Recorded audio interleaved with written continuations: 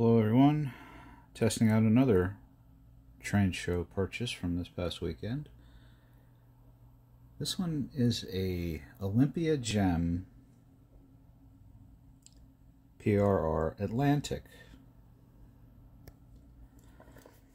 This one needs a little bit of work and I got it for a really cheap price, but it's running, but it's a little jerky.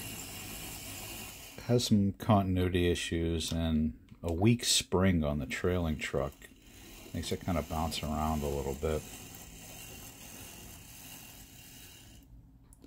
But I did not have an Atlantic in my collection, and when I saw this one for the condition it was in, I started negotiating on the price, and needless to say, as you could see, it came home.